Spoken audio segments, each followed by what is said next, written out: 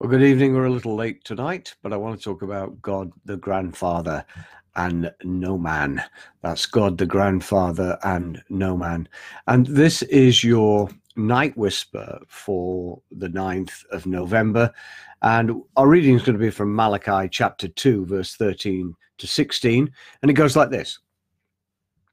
So he does not regard the offering anymore, nor receive it with goodwill from your hand. Yet you say, for what reason? Because the Lord has been witness between you and the wife of your youth, with whom you have dealt treacherously. Yet she is your companion and your wife by covenant. But did he not make them one, having a remnant of the Spirit? And why one? He seeks godly offspring. Therefore take heed to your spirit, and let none deal treacherously with the wife of his youth. For the Lord God of Israel says that he hates divorce, for it covers one's garment with violence, says the Lord of hosts. Therefore take heed to your spirit, that you do not deal treacherously. In the Coen brothers' 2003 film Intolerable, Cruelty, George Clooney stars as Miles Massey, the cynical attorney, who is highly specialized in breaking marriages apart and making the divorce as profitable as possible for his client, regardless of their own personal culpability in the matter. Now then, the leading lady in the film is Catherine Zeta-Jones, who plays Marilyn Rexroth, a woman choosing to marry men who are exceptionally rich and astonishingly silly, and therefore very likely to commit adultery, thus giving her the excuse to divorce them so she can, in turn, then win a massive financial settlement that will make her independent of all men. The dialogue, the acting, the timing, the humor of the movie are, in my opinion, all quite brilliant and very Coen-esque. The main speech of the film in Intolerable Cruelty concerns all the possibilities and vulnerabilities of true and selfless sacrificial love, and is made by the character Miles Massey at his keynote address, which is given at the annual convention of his professional association. The professional association is very cleverly called the National Organization of Matrimonial Attorneys Nationwide, NOMAN.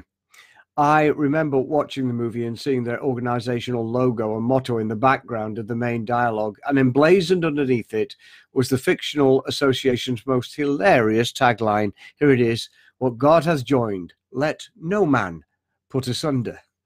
I thought it was very clever and a hilarious contrivance, really, and I laughed considerably. In the real world, however, divorce is not funny at all, and it remains exceptionally painful for many years, oftentimes even a lifetime. There's very little laughter in it, I can tell you. Divorce remains financially painful. Divorce remains emotionally painful. Divorce remains relationally painful. And in my pastoral observance of it over the years, divorce remains painful for the rest of a person's life.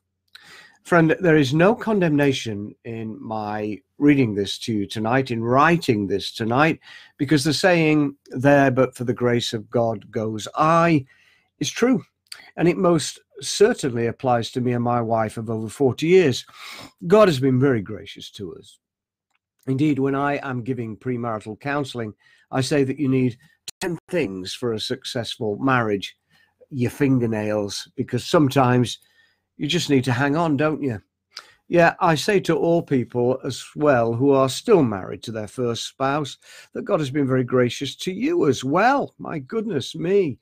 I think about myself, my wife, 40 years, two sinners living together for over 40 years and still together. Good grief, it's a blooming miracle. So we've got to be careful in our often unwarranted and sometimes very ignorant judgment of others, because none of us really knows what goes on between two people behind the closed doors of marriage. Nevertheless, the text for this evening, and in it, God says several important things to us and hangs them all on one massive nail. Did you get that? Here it is. I hate divorce. Indeed, listen to how the message brings this climactic statement to our attention. And here's a second offense. It says, you fill the place of worship with your whining and sniveling because you don't get what you want from God. Do you know why? Simple. because God was there as a witness when you spoke your marriage vows to your young bride, and now you've broken those vows. You've broken the faith bond with your vowed companion, your covenant wife. God, not you, made marriage. His Spirit inhabits even the smallest details of marriage. And what does he want from marriage? Children of God. That's what. So guard the spirit of marriage within you. Don't cheat on your spouse. I hate divorce, says the God of Israel. God of angel armies says, I hate the violent dismembering of the one flesh of marriage. So watch yourselves. Don't let your guard down. Don't cheat. Divorce is indeed the violent dismembering of the one flesh of marriage. So watch yourselves tonight. Don't let your guard down. Don't cheat on your mate. And to help you, and hopefully to heal you, I've got 3 little things for your consideration this evening. First, if you are divorced, well, there's no need to keep adding to your existing pains. Self-condemnation, anger at your former spouse, and a multitude of other leather tales of self-flagellation will only make you bleed and fan the flames of hurt, keeping the wounds from healing, and it's time to heal. Get with God and get it sorted. Forgive yourself. Second, I want to tell you, especially those of you struggling in your marriage, and after 40 years of experience, I can say that on some point, who isn't, that God is interested in marriage. Indeed, God is interested, immersed, and inhabiting all aspects of your marriage. Be aware of that. Prayerfully seek him then in every part of your marriage. I say every part of your marriage, for he will indeed help you in every part. Ask him. Third, don't mess up the covenant of marriage. And if you've messed up, then please don't keep messing up. The Bible here, I think, is particularly speaking to men. And I wonder if it is speaking to older, more well-off men, especially. I mean, older men who compared to their wives are more well-off financially, more well-off opportunistically. I can hardly say that. More well-off physically, more well-off health-wise, maybe. Well, you see what I mean. In any event, to men in particular, I think the scriptures clearly speak tonight. Listen, don't be a traitor. Don't cheat on your wife. And he answered them and said to them, have you not read that he who made them at the beginning made them male and female, and said, for this reason a man shall leave his father and mother and be joined to his wife, and the two shall become one flesh. So then, they're no longer two, but one flesh. Therefore, what God has joined together, let not man separate. Matthew 19, verse 4-6. Pray with me, please. Mercy then, Lord, please forgive us for our many sins and our traitorous hearts. Mercy, Lord, please.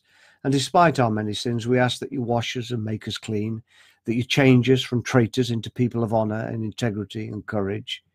Make us new, Lord, and make us stronger too. Yes, make us a testament to your grace and to your love and to your redemption, and do it in such a renewing, regenerating, and revitalizing way that your offspring would rise up amazed.